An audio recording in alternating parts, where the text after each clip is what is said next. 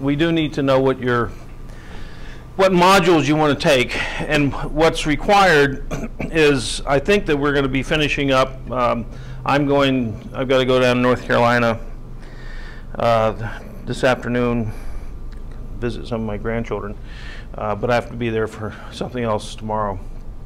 I should be back on Friday, but I've asked Dr. Belmar to start his lectures tomorrow and the next day. I have an X-ray thing over at 8 o'clock on Monday, so I have checked with Dr. Belmar. We'll let you know whether we have class on Monday or not, okay? And Tuesday, I know I have to be in Minnesota, but Wednesday and Thursday of next week, I should be here. Friday, you can have off. It's Yom Kippur, right? They didn't used to give people Yom Kippur off, but anyway. Actually, MIT doesn't give Yom Kippur off, but they... It's not. Is it? What's, well, okay. Is it Rosh Hashanah? Starts this Sunday night and it's Monday. And yeah. Yom Kippur is next Wednesday. Oh, okay. Well, what it is MIT always is very big on saying we don't give religious holidays like Christmas.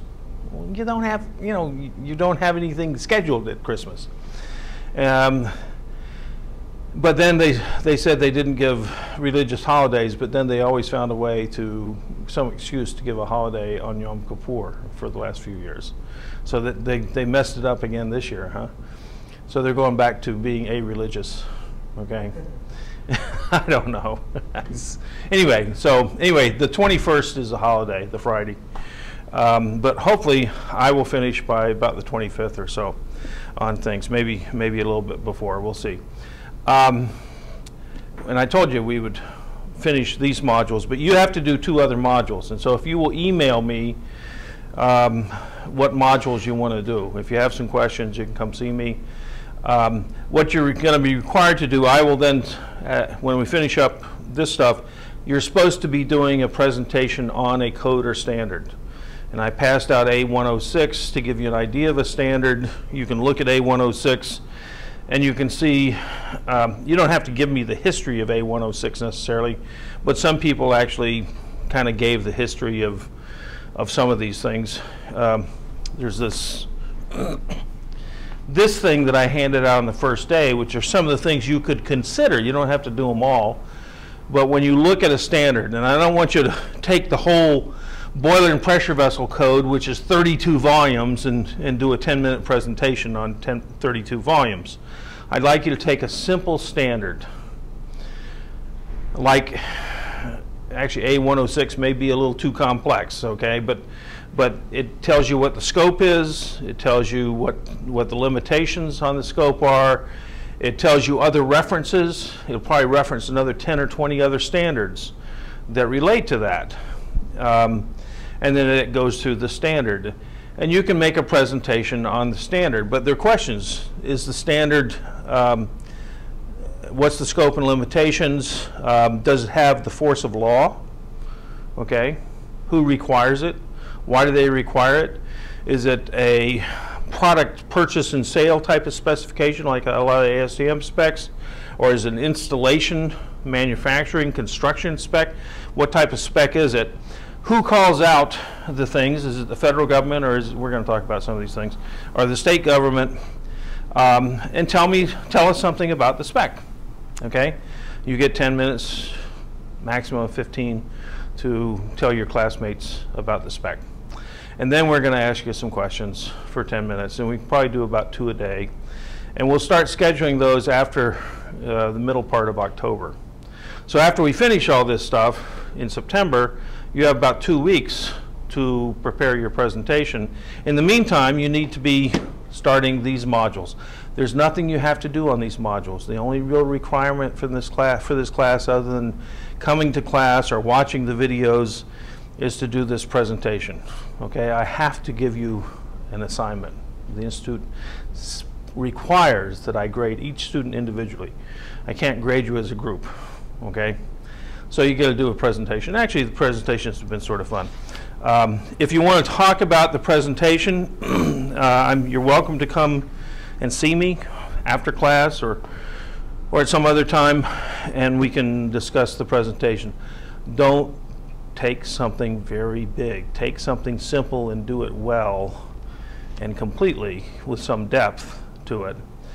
What you're going to find is even the simplest spec calls out other specs. And some of those, even though the simplest spec itself might not have force of law or be required under something else, another spec might, okay? And if anything, like OSHA cites this thing, all of a sudden it has force of law if OSHA requires it, okay? Even though ASTM specs or National Fire Protection Association specs, it's a private foundation, they don't have any force of law, but if the state fire marshal requires it, okay, in the state fire code, or some local building code, or OSHA requires it, all of a sudden it has force of law, and you have to follow it, okay?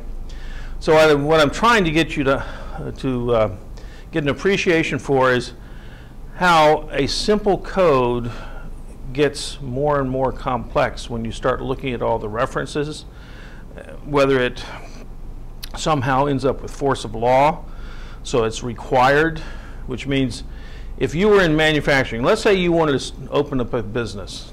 We are taping now, right? Okay. Let's say you wanted to open up a business. There are a host of codes and standards and regulations that you have to meet.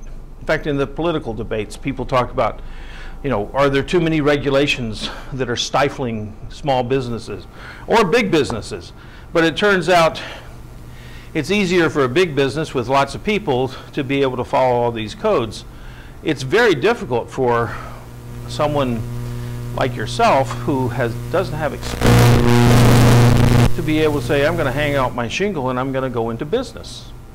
Because there are thousands, if not tens of thousands or hundreds of thousands of requirements out of there, some of which have force of law, some of which are part of the tax code, okay? I mean, not just engineering codes, but any codes, you have to know all these things in order to go into business.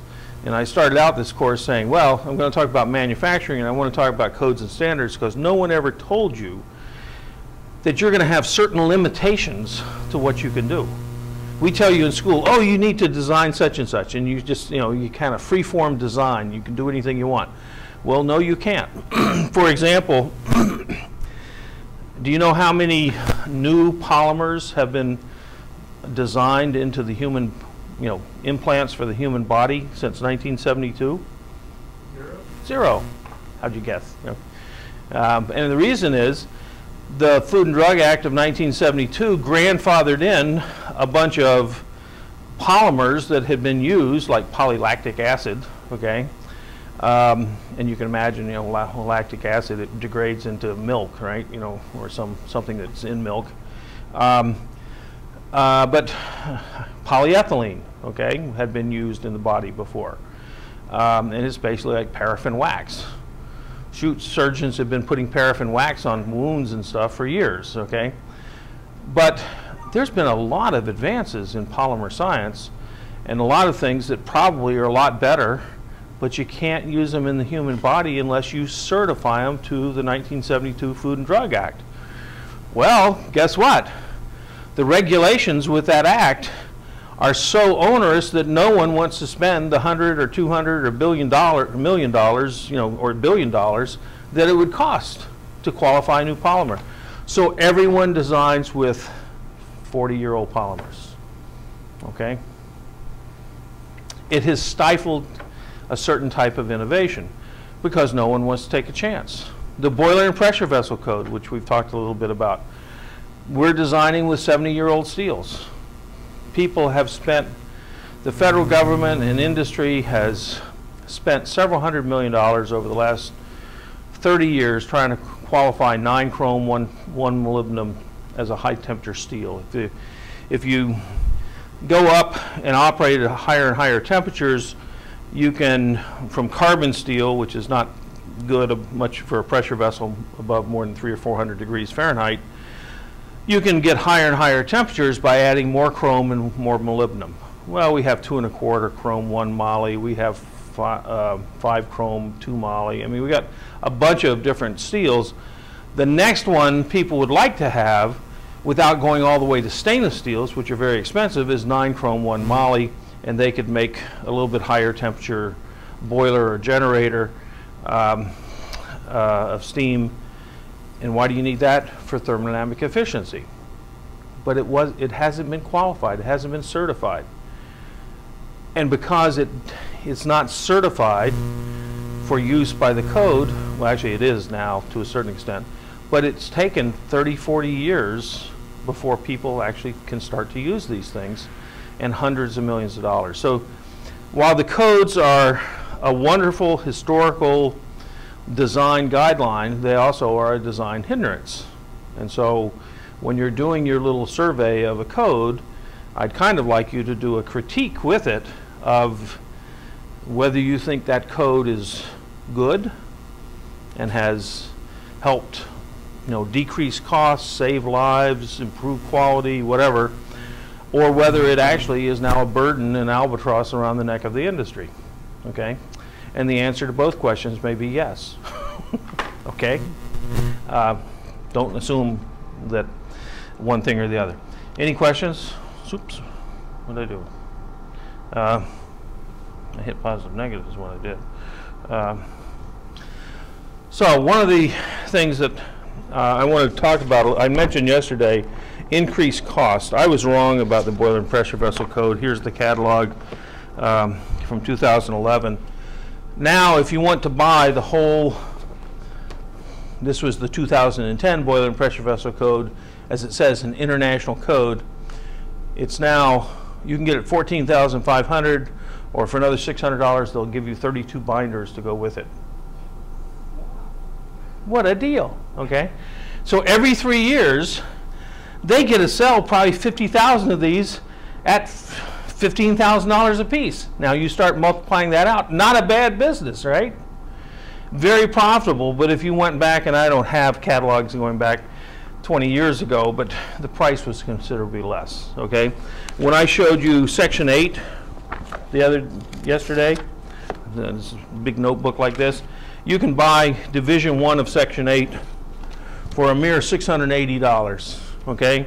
There are actually 3 divisions, and Division 2 is $680, Division 3 is a bargain at $600, okay? So this is, I mean, if you want to talk about, students might complain about the price of textbooks, okay? Start looking at the price of codes. I mentioned code stamps. This is the ASME symbol, okay? It's registered, trademark. U means unfired, N probably means nuclear. I don't even know, you know, U2 is it's not a spy plane, but it's something else. There's an R stamp, they call it stamps. This is a U stamp for unfired pressure vessel, that's Division 8. There's a boiler stamp. Anyway, there's a bunch of these different stamps with a letter in them. An R stamp is a repair stamp. And I'm going to talk about something today where someone came up with a pressure vessel. Now, there's lots of societies, and I happen to have this one, which is, this is just an index of aerospace material specifications. SAE is the Society of Automotive Engineers. This basically started probably in Detroit. I don't know the history of it. I used to be a member. I don't remember if I'm still a member or not. But the SAE was the Society of Automotive Engineers.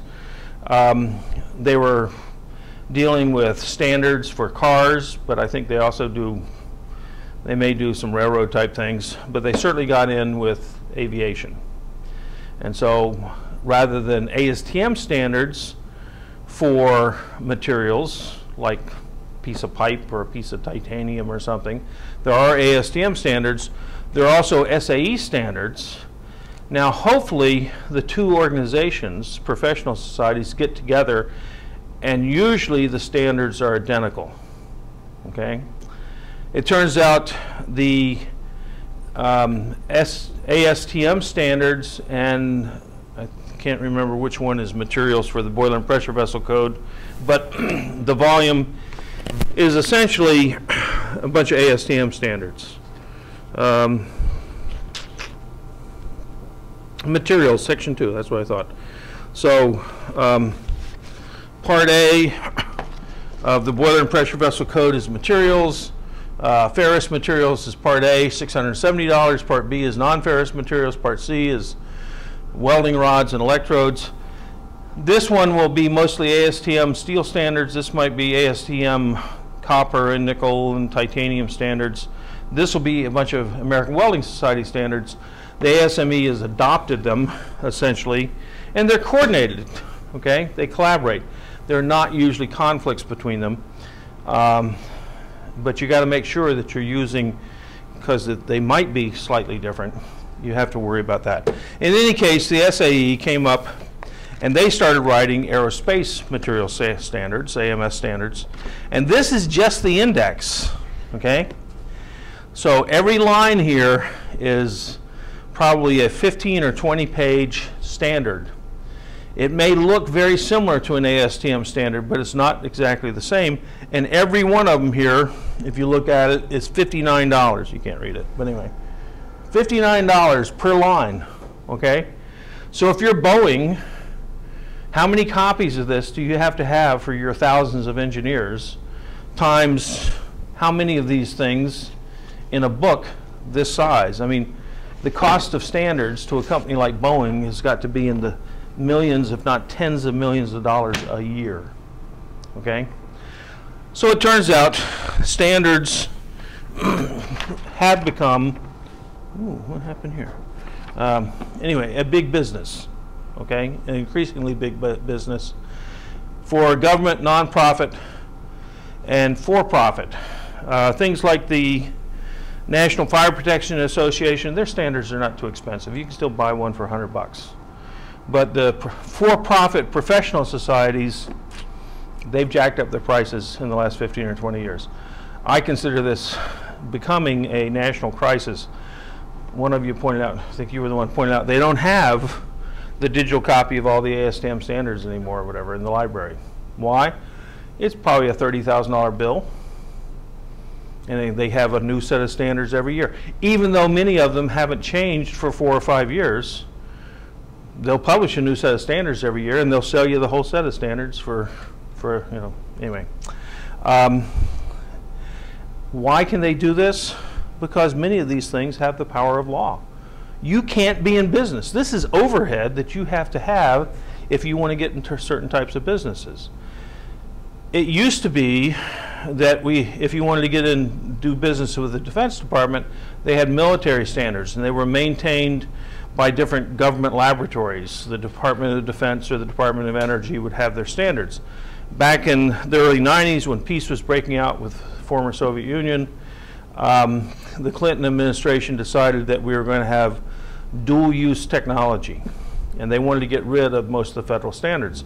And it took them about 10 years, but most of the military standards no longer exist, okay? They've been incorporated by various professional societies or not-for-profits, and so the military has saved some money, or the Department of Energy in some cases has saved some money on these standards.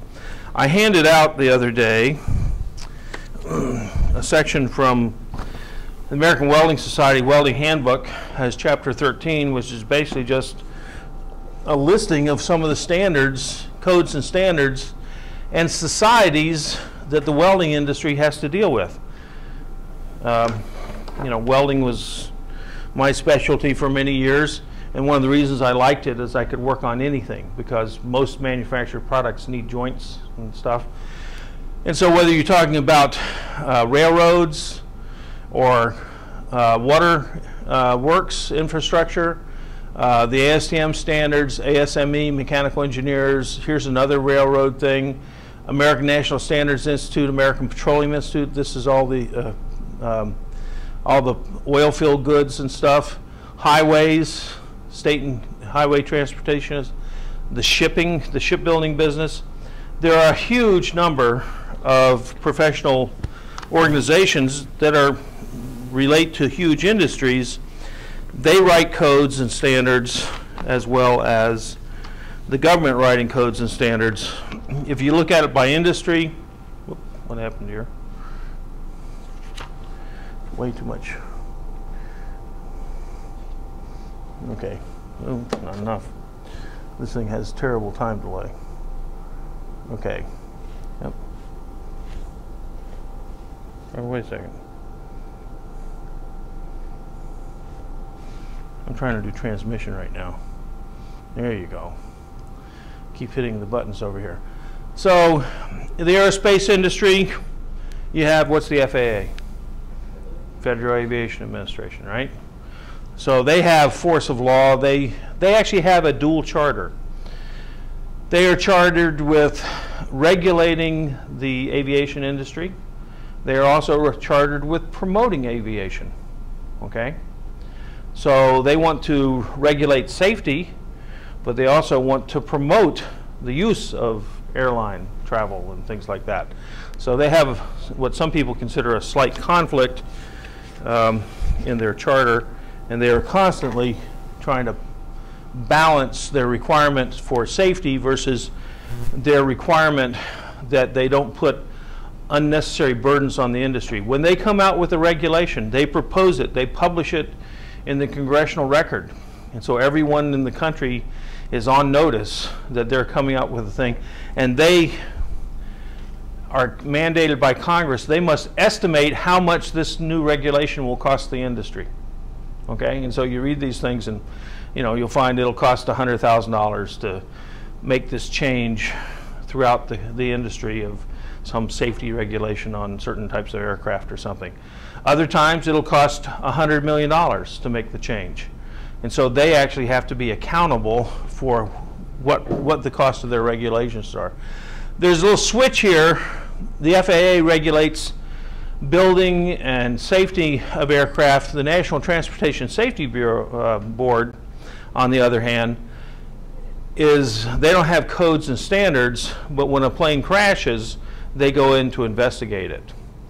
And they come up with a finding of fact, not of who's guilty, but what caused the crash. The FAA is then responsible for putting in regulations to keep it from happening again. And actually the systems work pretty well. Also in aerospace, there are the industry folks, Society of Automotive Engineers, the Materials Property Council, which is part of that, the Aerospace Material Specifications, which is all part of this.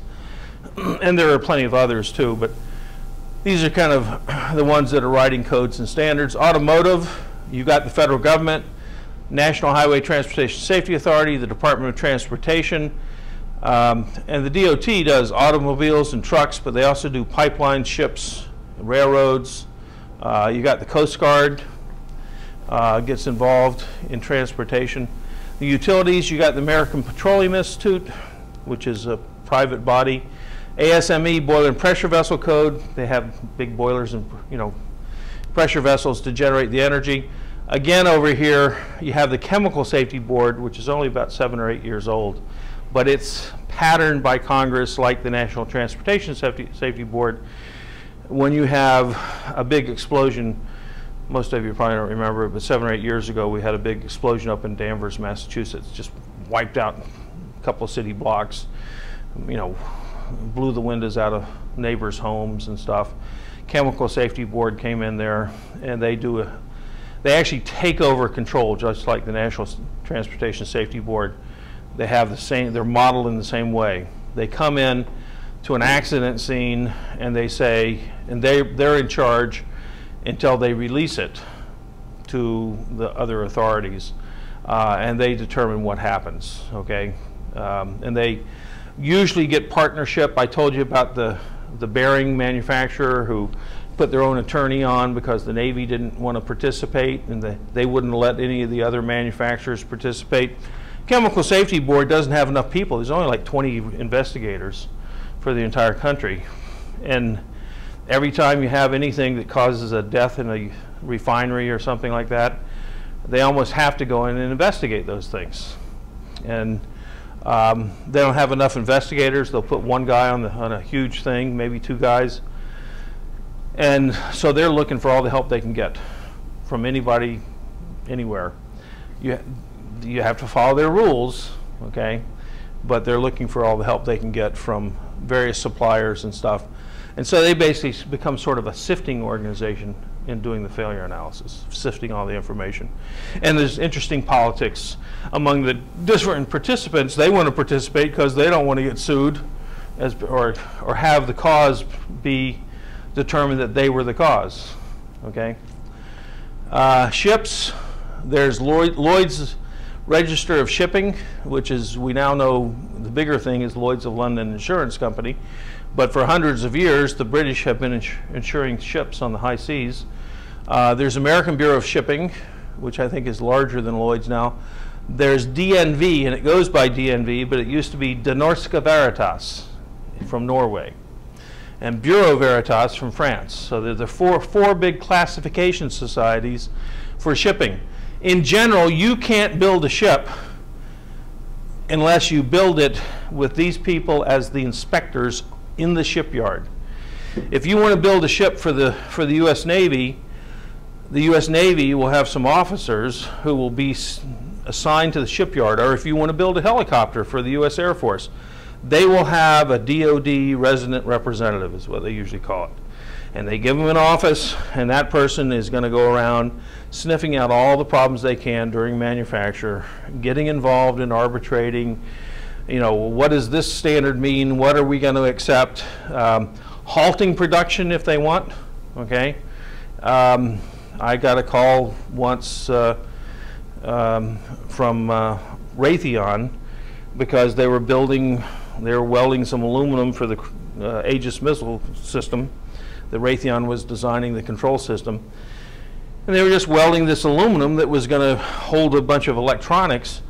And some Navy inspector was walking through the shop, and a guy had a torch on a piece of heat-treated aluminum alloy, straightening it.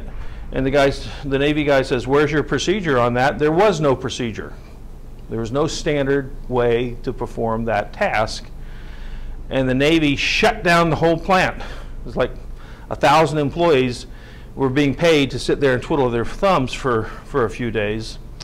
And this was back 25 years ago. I was busy. I got a call, since I'm the welding guy at MIT, because they wanted me to come in and help solve the problem. Well, I sent over a young assistant professor who's now head of the department in Switzerland, but he got tenure here and became a full professor, but he was the Alcoa professor. I figured the Alcoa professor ought to be able to solve this problem for him because I was too busy. He didn't have a car, so they sent a cab to pick him up, to take him over to Waltham, the plant. And I was busy doing my stuff here at MIT. And I get a call back at about noontime, because they were in a big hurry. They had 1,000 people being paid to do nothing. And they said, well, he went out there. They'd come over, sent a cab over to take him to Waltham. He looked at it, he says, "You ought to talk to Tom Eager." Great. So I go by at 6 o'clock that evening on my way home, because I live in Belmont, and Waltham's not that far out of the way. Anyway, so I look at it and I analyze the problem, and I go home and I write a letter. I then go off to Penn State University for some contract review or something. And anyway, that was on a Wednesday. The Navy reviewed my letter, and on Friday they started production again. Okay. There's someone there watching the hen house. Okay, you don't leave it to just the foxes watching the hen house.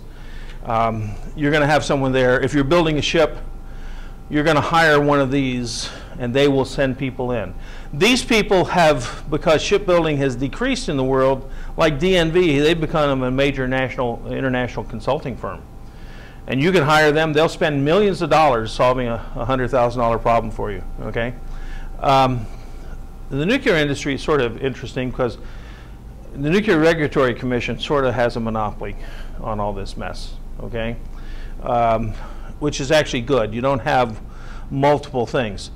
Bridges and highway, you got the Federal Highway Administration, you got the American Institute of Steel Construction, the American Welding Society. Buildings, oh, you got local building codes, you've got the building owners, I can't remember what BOCA stands for, it's sort of a national code. It's used a lot in rural areas where you don't have local codes. A lot of local codes will reference part of the BOCA code. In a lot of places, you know, middle of Alaska, they don't have a code, okay? You can put up anything you want, okay? and the natives do. Okay, but anyway, so there are all kinds of different codes and standards, and I want to now tell a story about a cement truck. Okay, and a mix-up in codes and standards. I couldn't find a good picture of a cement truck, so this is a picture of a toy cement truck, okay, that I found off the web. Okay, hey, you know, the web is actually great. I mean, it used to be I had to go searching through books, but this is, it has what I need, and what it has is, it has a water tank, okay, up here. That's about a 200, on a regular cement truck, that's about a 200-gallon water tank. And the water is there because after when you're using the cement, you slop it all over everywhere at the construction site, including on the vehicle. And so you want to wash down the vehicle before the cement hardens. Otherwise, you end up with a cement truck that's got a bunch of dried cement on it. It's not good. So it turns out the best thing to clean off the trucks is actually hydrochloric acid, muriatic acid, because it will dissolve all these basic minerals. It's a good acid, good strong acid will dissolve away the things. And I've had cement trucks that had problems because they started squirting the muriatic acid on the brake system, okay? It sort of corrodes the steel, okay? Anyway, this one guy had no brakes and he goes over a bridge and kills himself in a cement truck. That's another story. But in this particular case, there was a company, and this particular company was from the Midwest. They made all kinds of specialized safety vehicles. Ambulances, fire trucks, cement trucks. They had a division that made military trucks, although that was a much bigger division and was sort of separate of this division.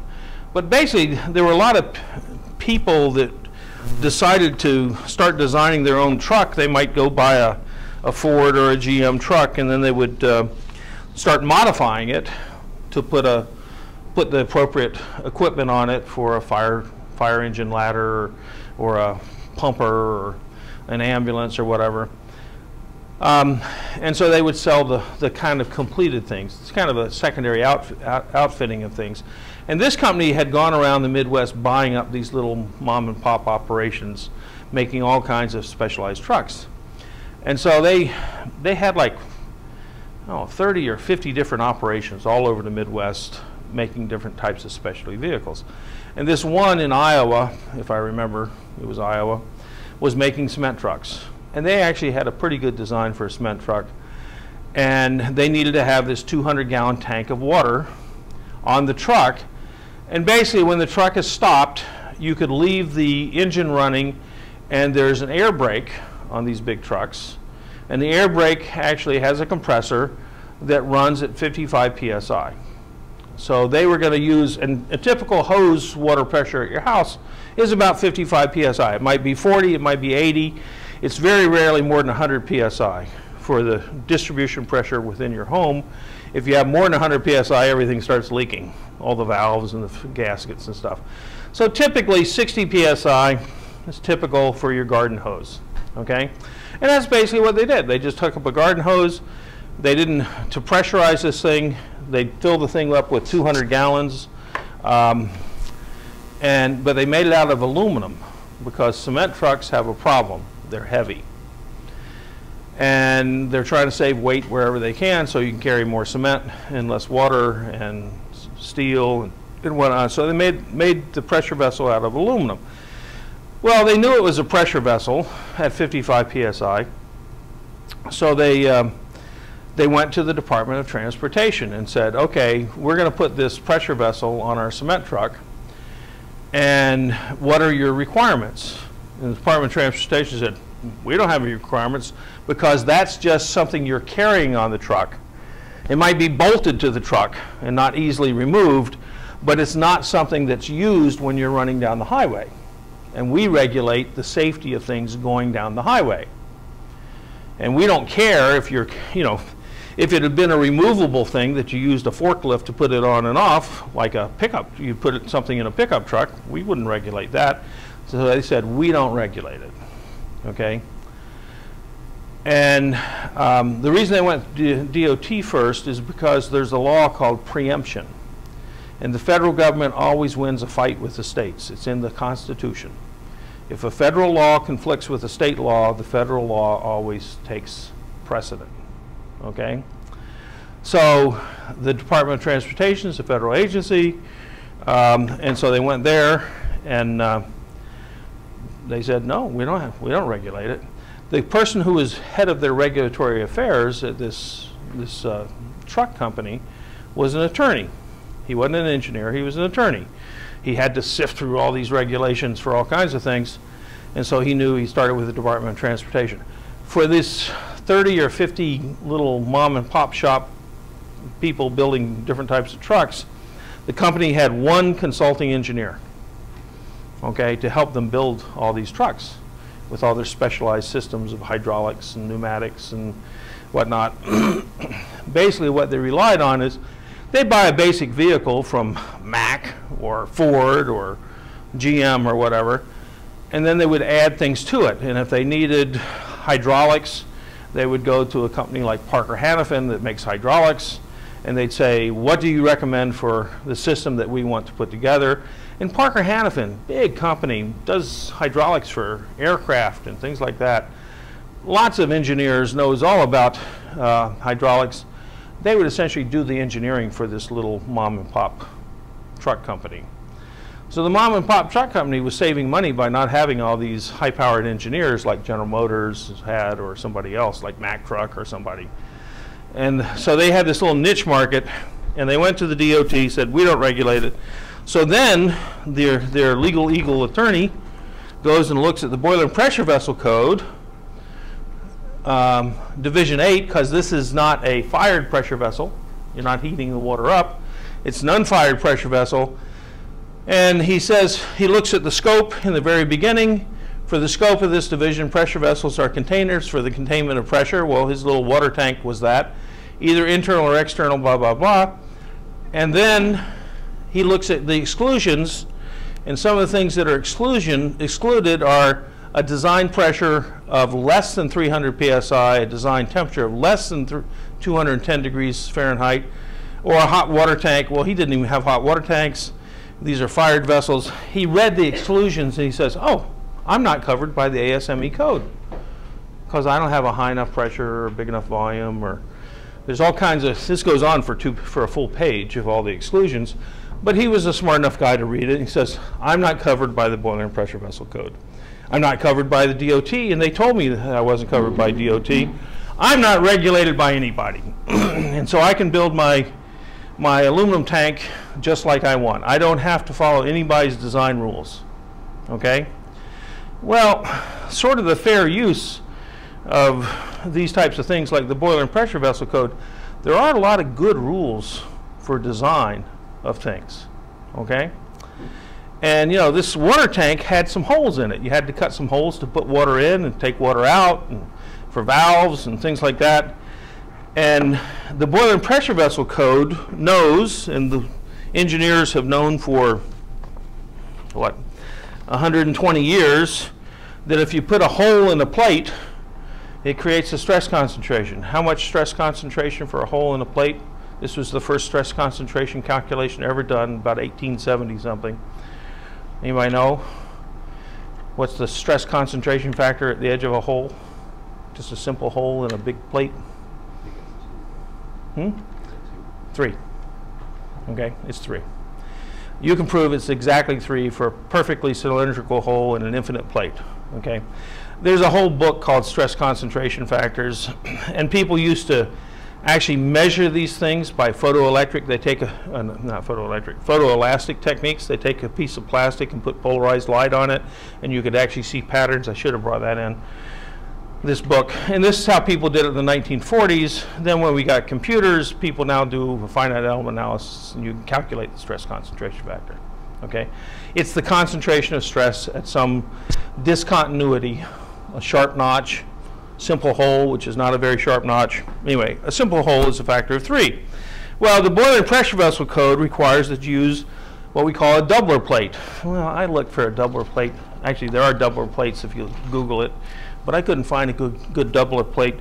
But here's one from Avery Reinforcements. If you actually put in hole reinforcements, you're going to get people trying to sell you these little rings that keep you from ripping your paper through the 3-ring binder. Well, in fact, that's a doubler plate. You increase the thickness around the stress concentration of the hole. Okay? This is a doubler plate. Okay? And so the size doubler plate is calculated. I did actually find one among doubler plates in their photos. It's not the one I like.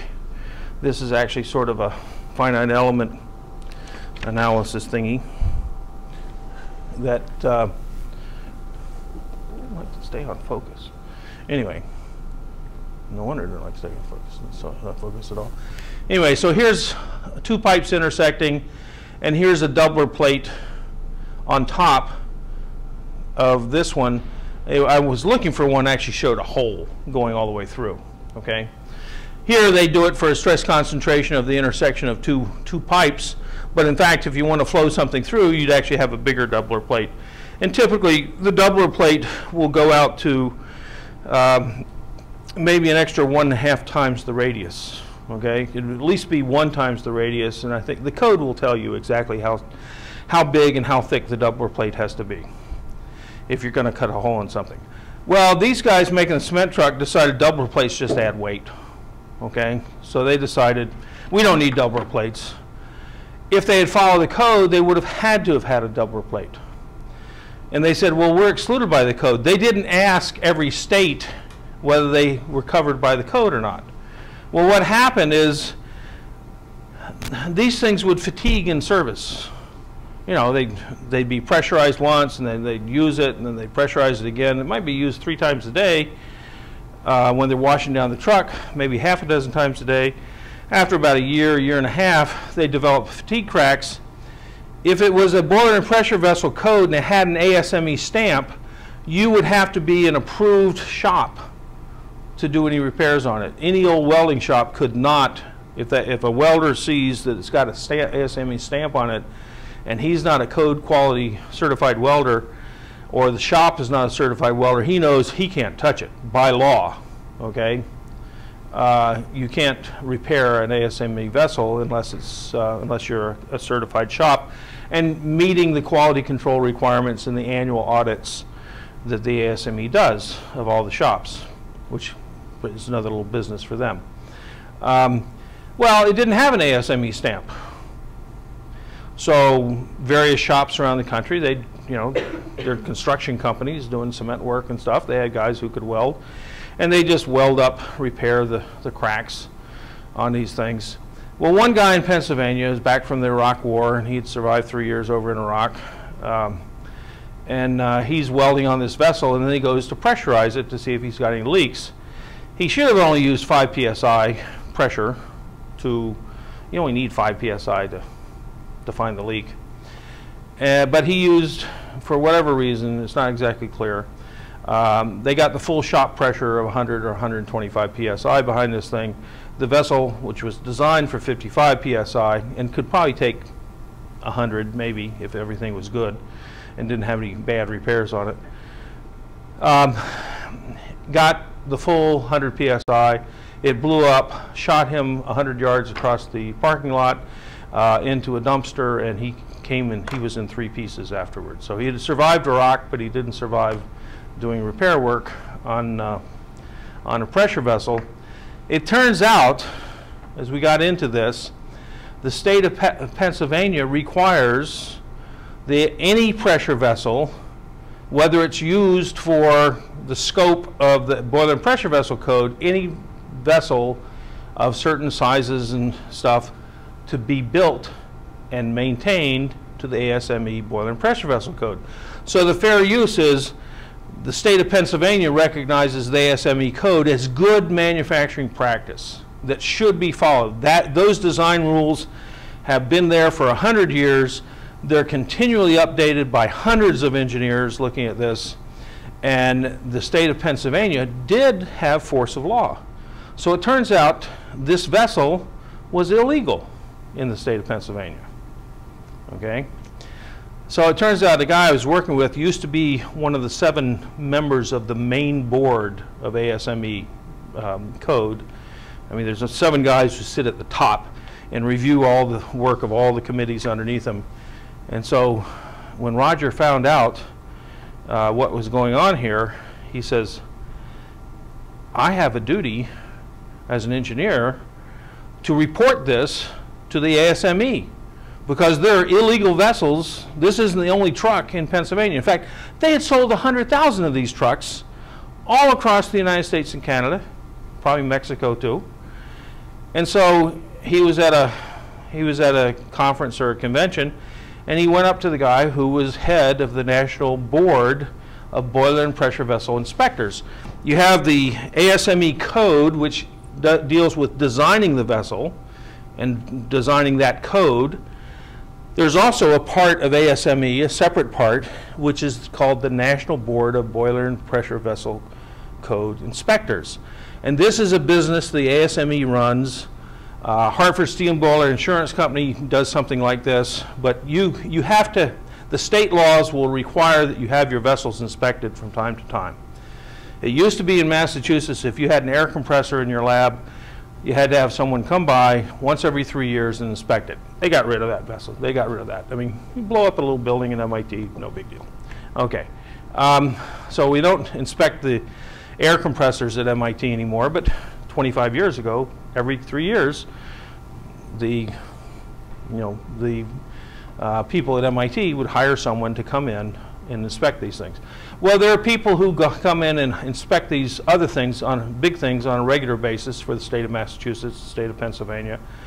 And one of these is the National Board of Boiler and Pressure Vessel Inspectors. And the guy was just aghast because he said, we don't have, because Rogers is explaining, you need to go out there and inspect these things. You could kill somebody else tomorrow, right? Which is why he had to inform somebody. And the guy says, we don't have enough inspectors. We can't inspect another 100,000 vessels that are all over everywhere. So anyway, they had to work to resolve that. In the meantime, as we looked into things, this company it turns out their consulting engineer had died. Okay, so they decided, well, we didn't really need him anyway. So they didn't even have a consulting engineer. And after they started building these things, while they were checking them in the plant, they were doing some test on one of them, and one of them blew up and took took both of his legs off. Okay, didn't kill him, but it took both of his legs off when the vessel blew up. So the company was sort of on notice that even a brand new vessel, when overpressurized, might blow up. And ordinarily, a pressure vessel should have a factor of 2.5, 3.5 safety. It's in the code, depending on the uses of the vessel. But you should have a big safety factor. Dr. Belmar is going to talk about safety factors, but they didn't even have a factor of 2 safety on a brand new vessel. They didn't really do an investigation to see why it blew up. They just kept making these things. So now they've killed a guy in Pennsylvania. They were on notice 2 years before when they took their own employees' legs off. They're in trouble. Okay? But why are they in trouble? Because you didn't have any qualified engineers minding the store. I mean, a qualified engineer, you had any experience with pressure vessels, would have known that you don't have doubler plates. You would not have a vessel with holes in it and pipes welded into it that didn't have doubler plates around the hole. I mean, it may not be something you're familiar with right now, but if you had been working for 6 months in any pressure vessel shop or with any pressurized containers, you would have seen doubler plates all over. Okay, so it's sort of an obvious thing, and no one paid any attention to it. Okay, so that's a story of tells you a little bit about preemption. The feds DOT didn't want to take responsibility. An attorney decided he could save some money by not using good manufacturing practice, because the code is good manufacturing practice. It's proven technology, and there's good science behind it.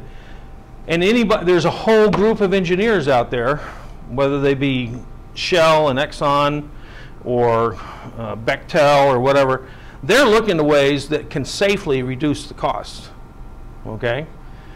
But in order to do that reduction in cost, they got to get a whole board of other engineers who are going to review what they design, okay, if they're going to change the code.